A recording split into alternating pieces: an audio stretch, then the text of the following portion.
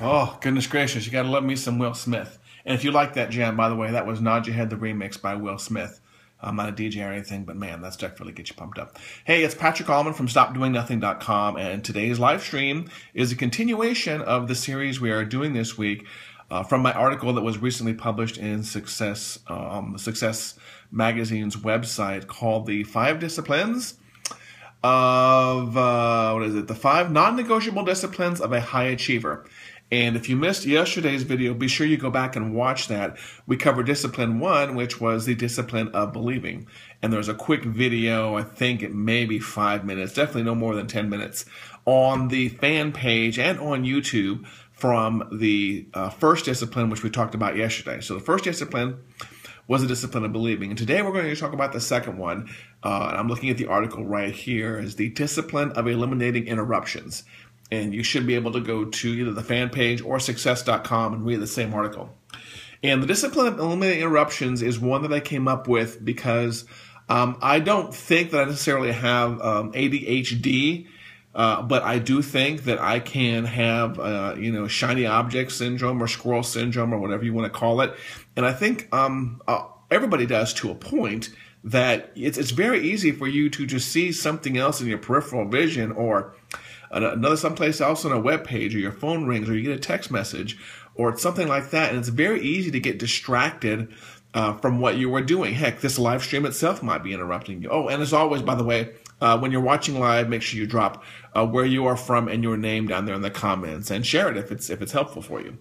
But yeah, there's always ways for us to get distracted. And like I said, even this live stream may be interrupting you. And I think our world over time has just basically oriented itself that way. It's okay to interrupt what someone's doing. It's become acceptable that, you're doing one thing and it's okay to quote unquote multitask, which is a BS word and we all know that. But it's a horribly, horribly unproductive practice.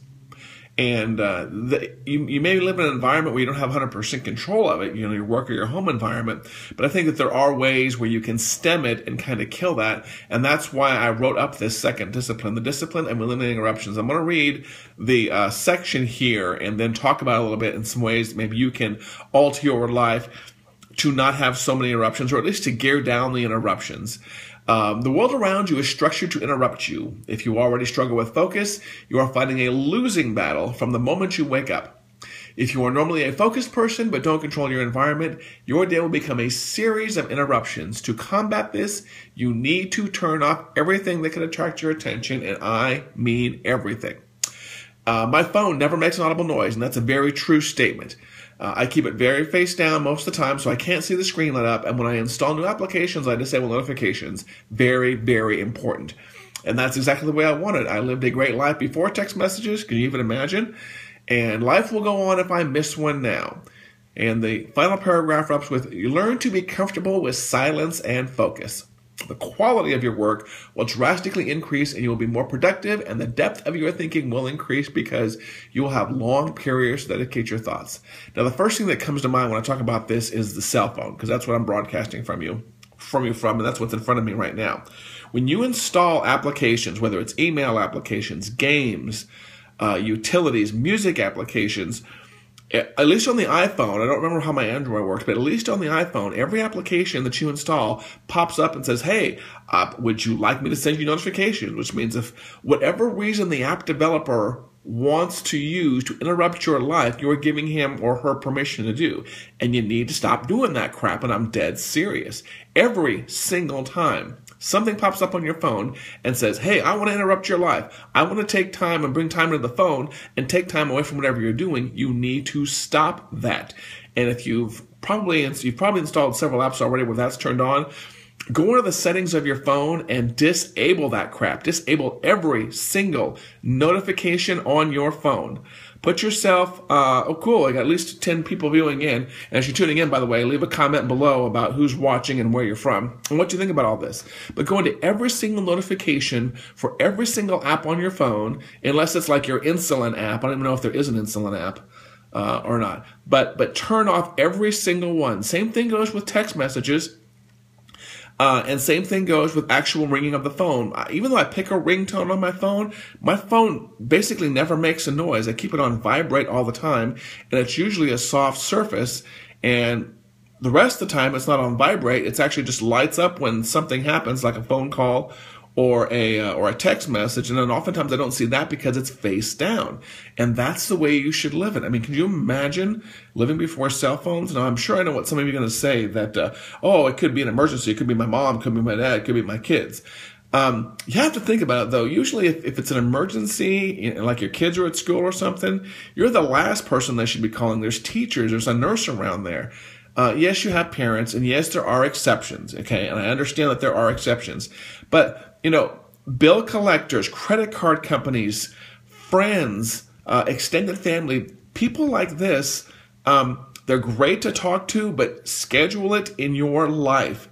Don't let it interrupt your life, especially in the middle of the day or your highly productive times. You need those times to focus. And same thing goes with email. One of the practices I've had to learn probably really strongly over the past 6 months is I don't keep my email open all the time.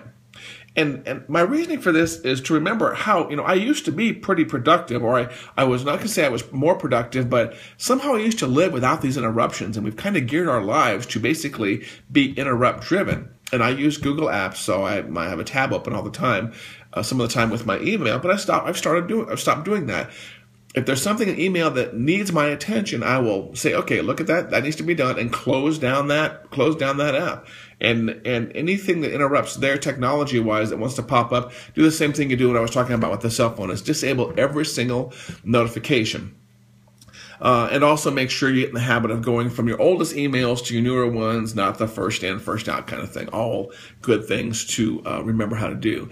And let's look at this article one more time. Let's see what else. What other kind of interruptions can you kill? Learn to basically set aside time to do certain tasks. If I was to, and we're going to cover this more tomorrow in the discipline of time management, but if I was to show you my calendar right now, most of my calendar looks like I'm pretty busy. And that's because I have several blocks of time set aside to do certain tasks. I'll even set aside a block of time to think about media production, for example, and then do my media production on Thursdays. And that's how most of my calendar is. We're going to talk about that tomorrow. But that's the way that your calendar should be set up also. But when it comes to technology, when it comes to people interruptions, if you work in an office environment where you need to get something done, don't be afraid to find a room where you can close the door and close the door.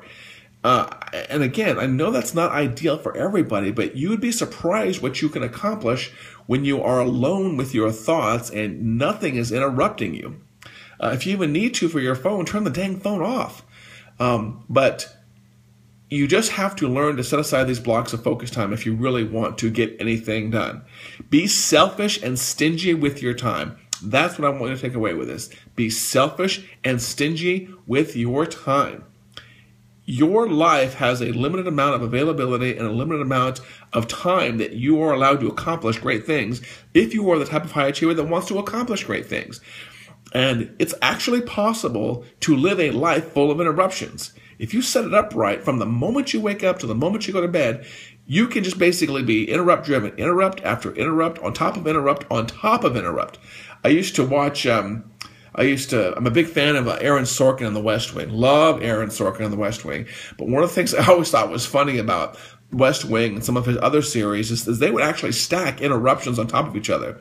Somebody could be in like a meeting with like the Secretary of State on the West Wing, and somebody would interrupt that meeting to basically say some kind of trivial statement, and then somebody would interrupt on top of that. And I love this show, but I always thought it was kind of funny how they basically almost like stack interruptions. That's one of his directing styles. And I'm like, how could you possibly live with that? Where basically technically your day is planned, but really your day is just nothing but a series of interruptions from the very first thing you started the day.